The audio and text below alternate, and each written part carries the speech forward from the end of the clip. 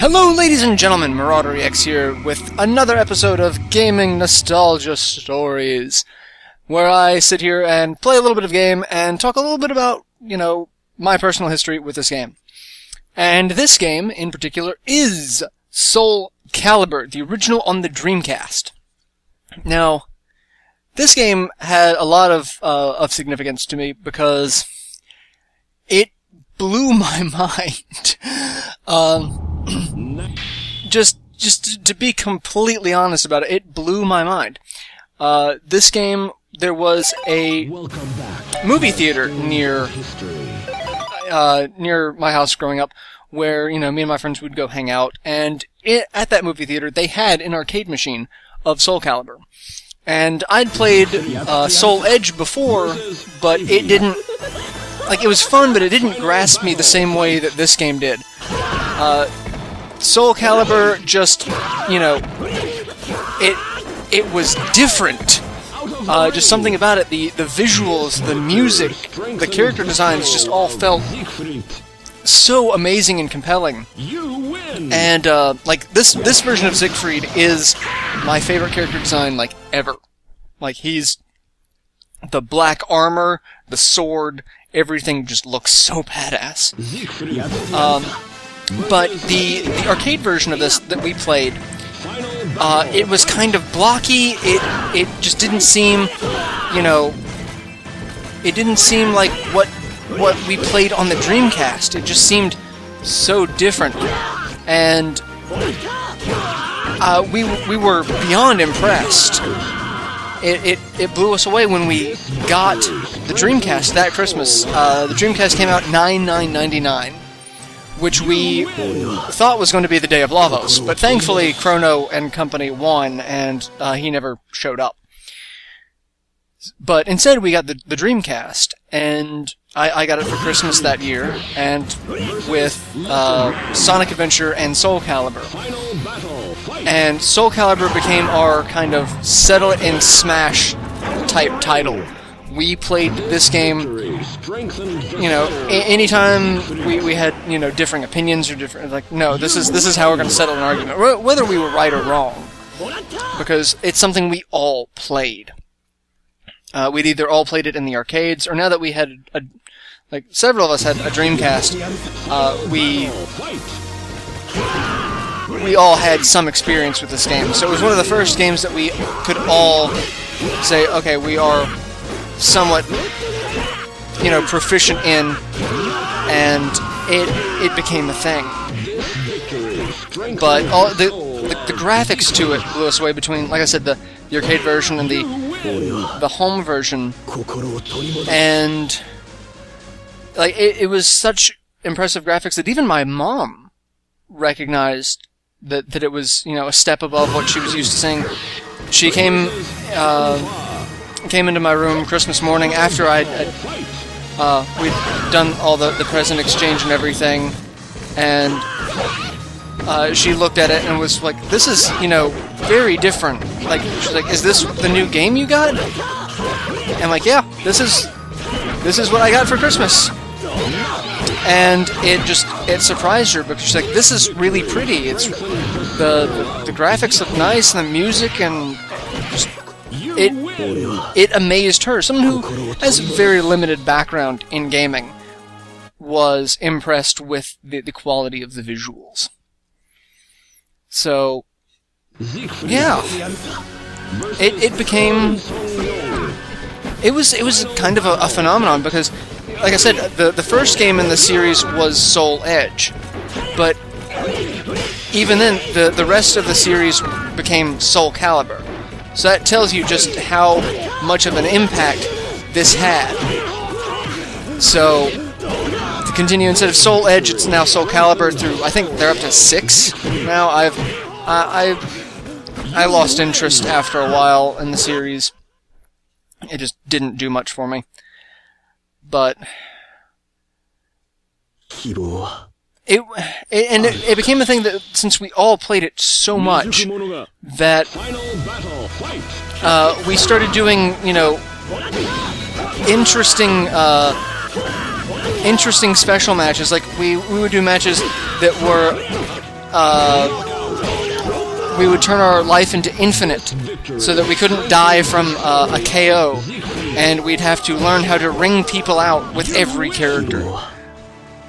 So we had to become proficient in not being able to kill your opponent, but to be able to ring out your opponent.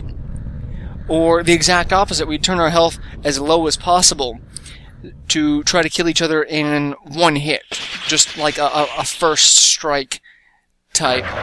And that's how we entertained ourselves. We spent hours playing this game, hours unlocking characters and stages and all of the extras.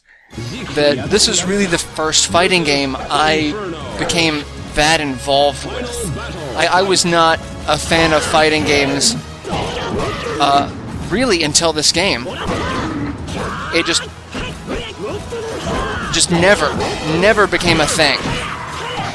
And with this game, I also became a completionist. It's something that I had to do. I had to unlock everything for this game.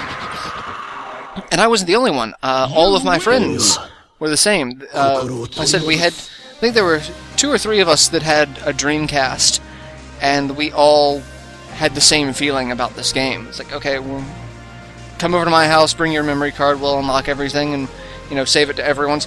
We all make progress by just going over to each other's houses and just playing the game, so that anything that we had unlocked we could share with everyone else.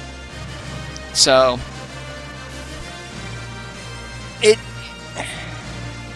it became a group experience. And like the Dreamcast had 4 controller ports, and it wasn't the first console to do that, but it was the first console that really brought a lot of us together for party.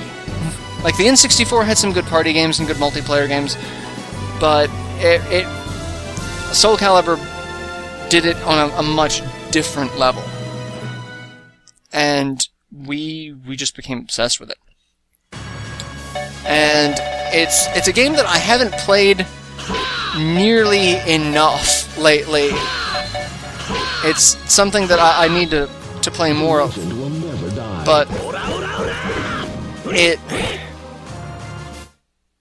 for several years it was a defining game for the Dreamcast. It still is a defining game for the Dreamcast.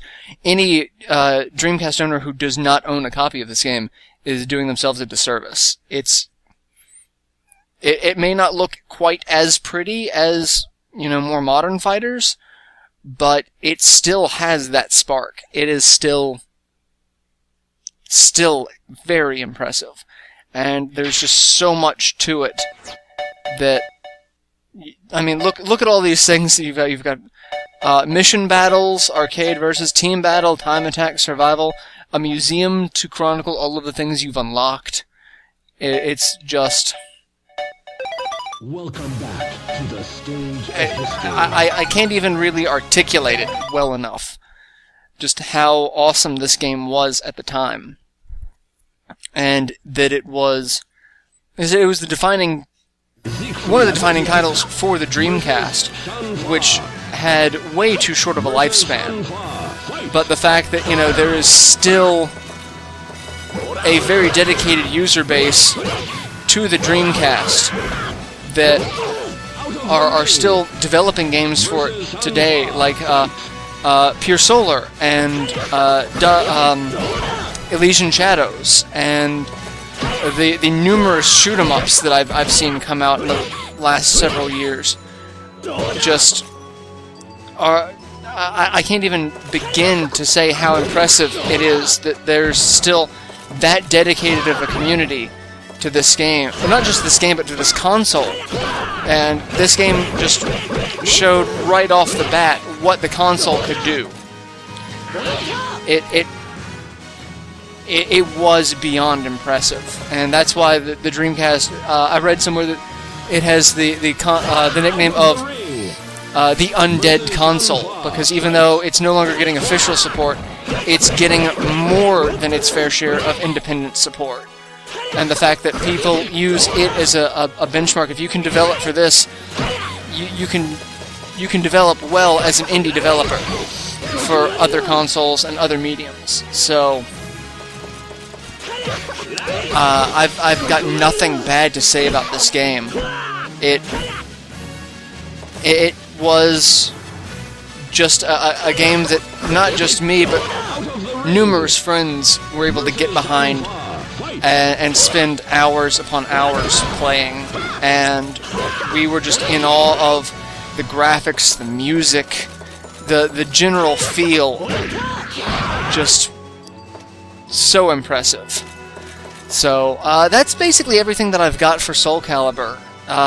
It came out.